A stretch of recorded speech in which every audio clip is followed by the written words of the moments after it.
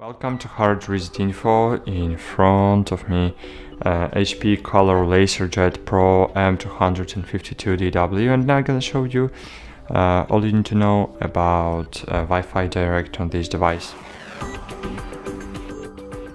Firstly, you should open Setup, then scroll down, find your network setup, and here you have Wi-Fi Direct. Click on it.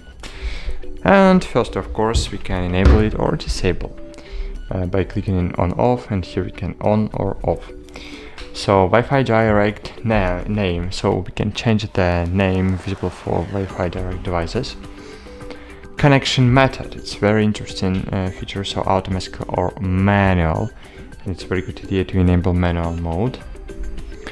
And Wi-Fi Direct password, and here you can check or change the password of your Wi-Fi Direct network.